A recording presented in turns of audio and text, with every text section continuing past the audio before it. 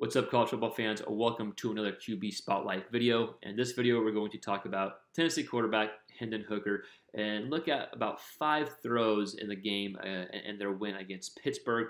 5 crucial throws, not all big-time deep ball throws, but crucial throws in the game. Some really big third down conversions and fourth down conversions that left the offense on the field, right? So we're going to look at 5 throws, our favorite throws of the game, and then we'll kind of wrap this thing up. But before we dive into the video, I just want to encourage all to consider subscribing to the channel if you like any quarterback content. We spend a lot of time in the SEC, but as long as it's related to the quarterback position, it's all fair game here. So before we look at this video, or before we dive into the actual clips of Hooker against Pittsburgh, let's look at his stats real quick. He was 27 of 42, 325 yards in the air and 2 touchdowns. And Tennessee had most of the points come at the end of the first quarter and throughout the second quarter, right? Most of the second half, they were kind of held in check.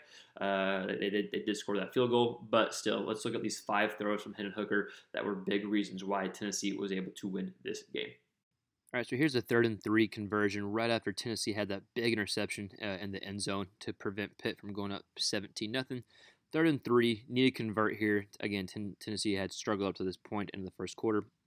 Just going to see an out route, right? So he had probably had an option to do either an out route or a corner route, depending on what the safety was doing. The safety was up top, and so the receiver here, boom, just did an out route, and Hooker flattened him out here, right? So good read here. You also had an underneath route here. Hooker was reading, but you'll see the safety is up top, and so the receiver flattens out to an out route. If the safety was up close or it wasn't as up top as he is right now, then that's probably a corner route here. So let's go ahead and check this out here, and you'll see Hooker reading right there. Boom, safety up top.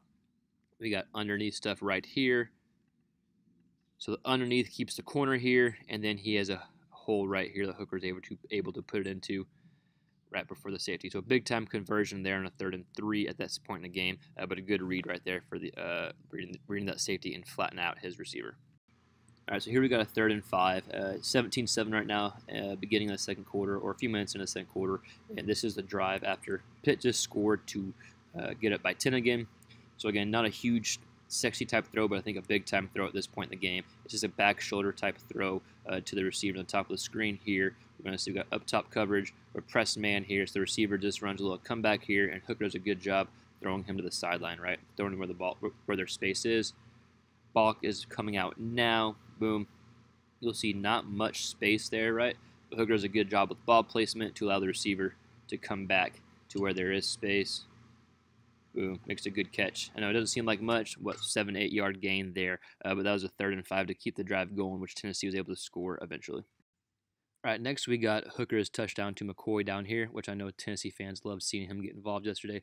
Man-on-man coverage, yeah, it was controversial. I get it, but he was pushed out. But regardless, I like the decision of Hooker when you have one-on-one matchup right here. Just take a shot deep, which is exactly what he did. He had several good balls, several deep balls yesterday, that looked good. Good job in the pocket.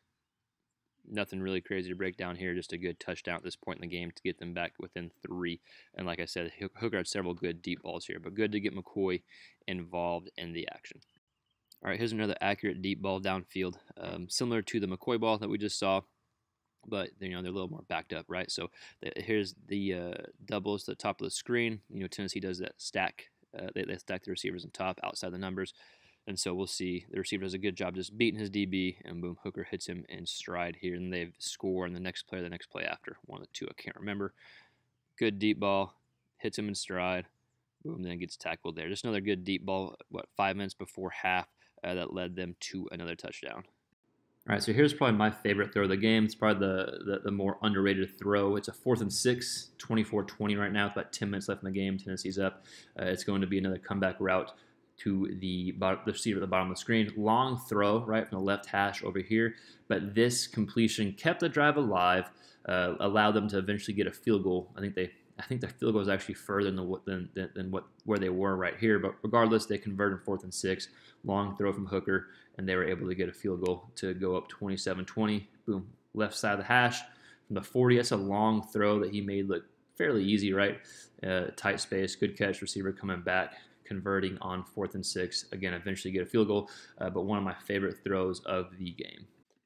So again, just 5 completions from Hooker we just watched of the 27 completions. He also had some good plays on the run, and we didn't show the game-winning touchdown in overtime, right? But I think these were kind of 5 crucial throws. Some were evident, right, like the big touchdown to McCoy, but others are kind of under the radar, right, like that 4th down conversion, even the 3rd down and conversion early in the game after they just got that turnover that led to an eventual score. So some big-time throws from Hooker. Again, just wanted to highlight our 5 favorite throws, and we'll do this on a weekly basis. We'll put 3 or 4 quarterbacks and just kind of showcase our favorite 4, 5, 6 throws of the game.